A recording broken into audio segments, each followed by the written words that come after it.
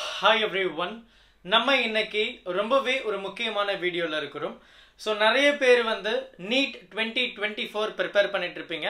So அதுக்கான preparation video கூட நம்மளும் ஸ்டார்ட் பண்ணிருக்கோம். நம்மளுடைய சீரிஸ் வந்து ஸ்டார்ட் பண்ணிட்டோம். சரி. How to prepare for NEET 2024? Preparation tips for NEET 2024. So நிறைய ஸ்டூடண்ட்ஸ் வந்து இப்போதான் NEET prepare பண்றதுக்கு ஸ்டார்ட் பண்ணிருப்பீங்க. சோ இது வந்து ஒரு நல்ல விஷயம் அப்படின்னு கூட சொல்லலாம். ஏன்னா NEET போர்ஷன் அப்படின்னு சொல்லும்போது நமக்கு பிசிக்ஸ், கெமிஸ்ட்ரி, பயாலஜி அப்படின்னு சொல்லிட்டு ஏகப்பட்ட சாப்டர்ஸ் இருக்கு. அப்ப இந்த எல்லா சாப்டர்ஸையும் நம்ம கவர் பண்ணணும் அப்படின்னா அட்லீஸ்ட் ஒரு 1 இயர் வந்து நமக்கு தேவைப்படுது. மினிமம் ஆஃப் 1 இயர் வந்து மேண்டேட்ரி. அப்ப அந்த 1 இயர் இப்போ உங்களுக்கு இருக்கு. இந்த 1 இயரை நீங்க எப்படி ப்ராப்பரா பயன்படுத்துறீங்களோ கண்டிப்பா அதுக்கேற்ற ரிசல்ட்ஸ் வந்து உங்களுக்கு கிடைக்கும். உங்களுக்கு ரொம்ப மோசமான ரிசல்ட்ஸ் வேணும் அப்படின்னா உங்களுடைய ப்ரிப்பரேஷன் மோசமா இருந்தாவே போதும். உங்களுடைய ரிசல்ட் ரொம்ப பயங்கரமா இருக்கணும் அப்படின்னா நீங்க அதுக்கான ப்ரிப்பரேஷனையும் அதுக்கேற்ற மாதிரி கொடுக்கணும். ரிசல்ட்ஸ் வந்து பொய் சொல்லாது. நீங்க என்ன கொடுக்குறீங்களோ அதுதான் உங்களுக்கு கிடைக்கும். அதனால இந்த இடத்துல குறிப்பா NEET அப்படின்னு சொல்லும்போது நீங்க ஒரு முக்கியமான 2 விஷயத்தை வந்து அதுக்காக டெடிகேட் பண்ணணும். முதல் விஷயம் உங்களுடைய நேரம். இரண்டாவது விஷயம் உங்களுடைய கன்சிஸ்டன்சி. இது 2 மட்டும் இருந்தது அப்படின்னா போதும், நீங்க NEETல ரொம்ப நல்ல ஸ்கோர் எடுத்து மெடிக்கல் காலேஜ், கவர்மெண்ட் மெடிக்கல் காலேஜ்ல நீங்க வந்து அட்மிஷன் வாங்கிக்கலாம். அப்போ உங்களுடைய நேரத்தை எப்படி பயங்கரமா பயன்படுத்தணும்? சிம்பிளா சொல்லணும் அப்படின்னா ஃபர்ஸ்ட் வந்து ஒரு ப்ராப்பர் கிளியர் கோல் வந்து செட் பண்ணாங்க. அந்த கிளியர் கோலுக்கு சின்ன சின்னதா வீக்லி கோல், மந்த்லி கோல் அப்படின்ற மாதிரி செட் பண்ணாங்க. தென் ப்ரையாரிட்டைஸ் யுவர் ஒர்க். எது ரொம்ப முக்கியமானது அப்படின்னு நீங்க தான் ஒவ்வொரு நேரமும் தீர்மானிக்கணும். இன்னைக்கு ஈவினிங் நான் ப்ரிப்பேர் பண்ணணும், எனக்கு ஒரு மார்க் டெஸ்ட் இருக்கு. அதே டைம் உங்களுடைய ஃப்ரெண்ட்ஸு கூட வெளியே போகணும். இப்போ உங்களுக்கு எது முக்கியம் அப்படின்னு சொல்லிட்டு நீங்க தான் முடிவு பண்ணணும். Prioritise your work. அடுத்து கன்சிஸ்டன்சி. இது ரொம்ப பேருக்கு இல்லாததுனால தான் அவங்களால NEETல நல்ல ஸ்கோர் எடுக்க முடியல. ஒரு விஷயம் ஸ்டார்ட் பண்ணும்போது பயங்கர பூஸ்டா இருக்கும். ஸ்டார்ட் பண்ணுவாங்க, 1 மந்த் போகும், அதுக்கப்புறம் சோர்ந்துடுவாங்க. ஏன்னா அவங்க நினைக்கிற ரிசல்ட்ஸ் வந்து கிடைக்கல அப்படின்னு சொல்லிட்டு, இல்ல அவங்களுக்கு தேவைப்படக்கூடிய அந்த டீச்சிங், அந்த மெட்டீரியல்ஸ் கிடைக்கல அப்படின்னு சொல்லிட்டு அவங்க அதை விட்டுருவாங்க. இல்ல, நீங்க அதுக்கு சரியா முயற்சி பண்ணீங்கன்னா எல்லாமே உங்களுக்கு வரும். மறந்துடாதீங்க. சரி, இப்போ நம்ம NEET எப்படி ப்ரிப்பேர் பண்ணலாம்? ஸோ இதுதான் நமக்கு இருக்கக்கூடிய பேட்டர்ன். ஸோ NEET அப்படின்றது வந்து national eligibility come entrance test அப்படின்றது உங்களுக்கு தெரியும். யாரு கண்டக்ட் பண்றா? NTA. Total number of questions பார்த்தீங்கன்னா 180 கேள்விகள் இருக்கு. எக்ஸாம் மோட் வந்து ஆஃப்லைன்ல தான், பென் பேப்பர் டெஸ்ட் தான். டோட்டல் மார்க்ஸ் பார்த்தீங்கன்னா 720 மார்க்ஸ் வந்து டோட்டல் மார்க். அதுல மார்க்கிங் ஸ்கீம் பாத்தீங்கன்னா 4 மார்க் வந்து கரெக்டான ஆன்சர் இருக்கும், -1 வந்து ராங் ஆன்சர் இருக்கும். நீங்க அட்டனே பண்ணல அப்படின்னா அதுக்கு வந்து மார்க் வந்து டிடெக்ட் பண்ண மாட்டாங்க. எக்ஸாம் டியூரேஷன் பாத்தீங்கன்னா 3 மணி நேரம், அதாவது 180 நிமிஷம் இருக்கு. சப்ஜெக்ட்ஸ் என்ன கவர் பண்றாங்க? Physics, chemistry, botany and zoology. So இதுல ஃபர்ஸ்ட் அண்ட் ஃபார்மோஸ்ட் என்ன அப்படின்னா create an effective time table. நீங்க ஒரு டைம் டேபிளை ப்ராப்பரா ப்ரிப்பேர் பண்ணணும்.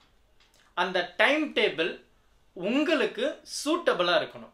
உங்களுடைய நண்பர்களுக்கு சூட்டபிளா இருக்கிற மாதிரியோ, இல்ல எதனா ஒரு நெட்டில் பார்த்து அந்த டைம் டேபிளை நான் ஃபாலோ பண்ணணும் அப்படின்னு நினைச்சீங்கன்னா அது எல்லா நேரமும் சாத்தியமாகுமா அப்படின்னு கேட்டீங்கன்னா கண்டிப்பா கஷ்டம் தான். ஸோ ஒரு டைம் டேபிள் போடும்போது, ஒரு ஸ்டடி ஸ்கெடியூல் போடும்போது உங்களுக்கு ஏத்த மாதிரி தான் அந்த ஸ்டடி ஸ்கெடியூல் இருக்கணும். மற்றவங்களுக்கு ஏத்த மாதிரி அந்த ஸ்டடி ஸ்கெடியூல் போட்டிங்கன்னா உங்களால் அதை மேனேஜ் பண்ண முடியாது. ஸ்ட்ரெஸ் லெவல் இன்க்ரீஸ் ஆகும். என்னடா இது ப்ரிப்பரேஷன் சொல்லிட்டு அந்த ப்ரிப்பரேஷனை அப்படியே பாதியிலேயே விட்டுருவோம். Start from the beginning. சின்ன சின்னதா ஒரு ஸ்கெடியூல் போடுங்க. அதை ஃபர்ஸ்ட் அதுல டிசிப்ளின் ஆகுங்க, அதுல கன்சிஸ்டன்சி கொண்டு வாங்க. அடுத்து உங்களுடைய அந்த டைம் ஸ்கெடியூலை இன்க்ரீஸ் பண்ணிக்கலாம். கொஞ்சம் கொஞ்சமாக தான் இன்க்ரீஸ் பண்ணணும். எடுத்ததும் இன்க்ரீஸ் பண்ணனா நம்மளுடைய பிரெயின் என்னடா இது ஓவர்லோடா இருக்கே, ரொம்ப கஷ்டமா இருக்கே, இதை நம்ம பண்ணணுமா, அப்புறம் பண்ணிக்கலாம் அப்படின்னு சொல்லிட்டு ப்ரோகாஸ்டினேஷன் அங்க வந்து இறங்கிடும். ஸோ ஸ்டார்ட் பண்ணும்போது அட ரொம்ப ஈஸியா இருக்கே முடிச்சிடலாம், அந்த மாதிரி ஒரு டைம் ஸ்கெடியூல் போட்டிங்கன்னா உங்களுக்கு அந்த கன்சிஸ்டன்சியும் எப்பவுமே இருக்கும். ரெண்டாவது விஷயம், get knowledge of the syllabus. நிறைய ஸ்டூடெண்ட்ஸுக்கு இந்த பிசிக்ஸ், கெமிஸ்ட்ரி, பாட்னி, ஜுவாலஜி அப்படின்னாவே என்ன சிலபஸ்ன்னு தெரியாம ஏகப்பட்ட விஷயத்தை வந்து ப்ரிப்பேர் பண்ணி தேவையில்லாத விஷயத்தையும் ப்ரிப்பேர் பண்ணி உங்களுடைய நேரத்தை வீணடிக்கிறீங்க. ஸோ நோ யோர் சிலபஸ், என்ன இருக்கு சிலபஸ்ல அப்படின்றத முதல்ல தெரிஞ்சுக்கிட்டு அந்த சிலபஸ்ல இம்பார்ட்டன்ட் சாப்டர்ஸ் அப்படின்னு ஒன்று இருக்கும்.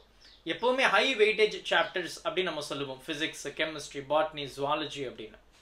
ஸோ ஹை வெயிட்டேஜ் சாப்டர்ஸ்ல இருந்து ஸ்டார்ட் பண்ணுங்க. ஹை வெயிட்டேஜ் சாப்டர்ஸ்ல இருந்து ஸ்டார்ட் பண்ணும்போது உங்களுக்கு ஒரு குறிப்பிட்ட ஷார்ட் டைம் பீரியட்ல நீங்க நிறைய இம்பார்ட்டன்ட் டாபிக்ஸ் கவர் பண்ணிடுவீங்க. ஸோ அதுலேயே மேக்ஸிமம் எல்லா கொஷின்ஸும் அட்டன் பண்ற மாதிரி இருக்கும். ஸோ தேவையில்லாத சாப்டர்ஸுக்கு அதிகமான நேரத்தை ஒதுக்கிறத விட்டுட்டு தேவைப்படக்கூடிய ஹை வெயிட்டேஜ் சாப்டர்ஸை அதிகமாக டைம் ஸ்பெண்ட் பண்ணுங்க. அதுதான் நம்ம சொன்னோம், prioritise your work. So prioritise பண்ணும்போது உங்களுக்கு எது இம்பார்ட்டன்ட் இல்லை அப்படின்றது தெரிஞ்சிடும். ஸோ இம்பார்ட்டன்ட்டை ப்ரிப்பேர் பண்ணும்போது உங்களுடைய மைண்டும் ரிலாக்ஸ்டு ஸ்டேஜில் இருக்கும். அடுத்து கவர் ஹை வெயிட்டேஜ் சாப்டர்ஸ். இப்போ நான் சொன்ன மாதிரி எதுக்கு ஹை வெயிட்டேஜோ அதுக்கு அதிகமான நேரத்தை செலவழிக்கணும். ஸோ கம்மியான நேரத்தை வந்து ரொம்ப லெஸ் இம்பார்ட்டன்ட் சாப்டர்ஸுக்கு நீங்கள் ஸ்பெண்ட் பண்ணீங்க அப்படின்னாவே போதும். ஏன்னா நீங்கள் high weightage சாப்டர்ஸ்லேயே most of the questions வந்து நீங்கள் கவர் பண்ணிடுவீங்க. அடுத்து solve previous year question papers. இது ரொம்ப முக்கியம். அண்ட் மார்க் டெஸ்ட் அதை விட ரொம்ப முக்கியம். நீங்கள் ப்ரீவியஸ் இயர் கொஷின் பேப்பரை எந்த அளவுக்கு சால்வ் பண்ணுறீங்களோ அந்த அளவுக்கு you will get the knowledge. So you will come to know அந்த கொஷின்ஸ் வந்து எப்படி கேட்குறாங்க, எந்த மெத்தடில் இருக்குது அப்படின்றது உங்களுக்கு தெரியும். ஸோ ப்ரீவியஸ் இயர் கொஷின் பேப்பரை சால்வ் பண்ணும்போது உங்களுக்கு ஒரு ஐடியாவும் கிடைக்கும். இந்த ப்ரீவியஸ் இயர் கொஷின் பேப்பர் நீங்கள் எந்த அளவுக்கு ஸ்ட்ராங்காக சால்வ் பண்ணுறீங்களோ கான்செப்டை புரிஞ்சு then all the subjects will become very easy. குறிப்பாக நம்ம பயாலஜி அப்படின்னு சொல்லும்போது என்சிஆர்டியை லைன் பை லைன் படித்தாவே நமக்கு போதுமானது தான். கெமிஸ்ட்ரி அண்ட் ஃபிசிக்ஸும் அதே மாதிரி. ஃபிசிக்ஸை பொறுத்த வரைக்கும் எக்ஸாம்பிளர், புக் பேக், இந்த ப்ராப்ளம்ஸ் எல்லாம் அண்டர்ஸ்டாண்ட் பண்ணி சால்வ் பண்ணணும். அது பேஸ் பண்ணி தான் நமக்கு நீட்டிலையும் கேள்விகள் கேட்பாங்க. இதில் பார்த்தீங்கன்னா கிட்டத்தட்ட 60லேருந்து 65% டைரக்ட் கொஷின்ஸாகவே இருக்கும் ஃப்ரம் என்சிஆர்டி. அப்போ என்சிஆர்டியை முதல்ல நீங்கள் தரவு பண்ணீங்க அப்படின்னாவே நமக்கு போதுமானதாக இருக்குது. ரைட். ஸோ பிவைக்யூ பேப்பர்ஸ் எந்த அளவுக்கு நீங்கள் ஸ்ட்ராங் பண்ணுறீங்களோ அந்த அளவுக்கு உங்களுக்கு ரொம்பவே நல்லது. அண்ட் அது மட்டும் இல்லை, நம்மளுடைய கார்விட், CARVEIT, கார்விட் அப்படின்ற ஆப்பில் நம்ம மார்க் டெஸ்ட் எல்லாம் கண்டக்ட் பண்ணுறோம். அதையும் வந்து நீங்கள் டெஸ்ட் பண்ணி பார்த்துக்கலாம். ஸோ ஆப்புக்கான லிங்கை இந்த வீடியோ டிஸ்கிரிப்ஷன் பாக்ஸில் நான் கொடுக்குறேன். அடுத்து having a positive attitude is a must. So positive thinking இருந்தது அப்படின்னா you will be very strong, encouraged, happy, motivated, enterprising, imaginative, optimistic, determined. So இது எல்லாமே இந்த பாசிட்டிவ் திங்கிங்கில் இருக்கு.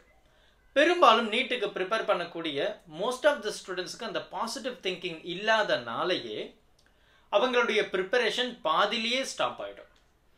அவங்க அந்த இடத்துல டிமோட்டிவேட் ஆகிடுவாங்க. ஏன்னா ஒரு கொஷின் சால்வ் பண்ணிட்டு எனக்கு ஆன்சர் கிடைக்கல, என்னடா இவ்வளோ கஷ்டமாக இருக்கு.